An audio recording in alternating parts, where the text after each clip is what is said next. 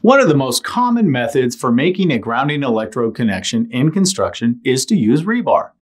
Rebar is often installed in such a way that it extends beyond the surface of the finished concrete in order to provide connection point above the slab foundation for a grounding electrode conductor.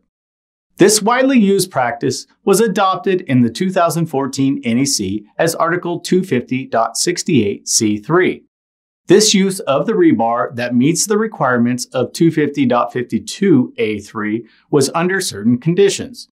It must be located where it won't be vulnerable to moisture or other corrosive elements and can't be in contact with direct earth without corrosion protection. Best practices have been to stub up the rebar in a wall space or cavity near the service panel, allowing for not only a minimal grounding electrode conductor link to the connection, but also providing protection for the clamp or fitting as required in 250.10 if they are the means for the connection. Of course, all clamps and fittings must be listed for the use as per 250.70.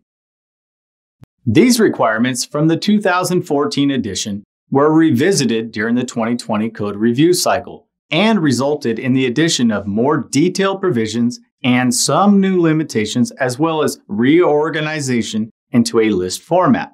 One concern was that the provisions, as written, permitted the extension of the rebar from the grounding electrode be made by simply having the two make contact. How could that connection be reliable?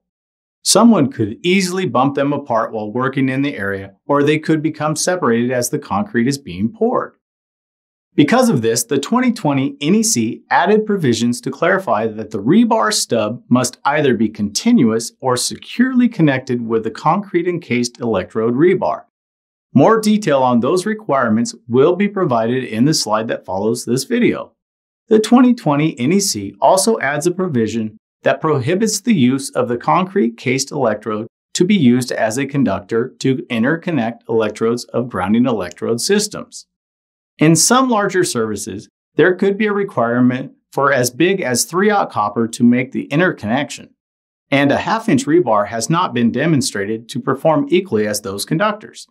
Therefore, that restriction has been added.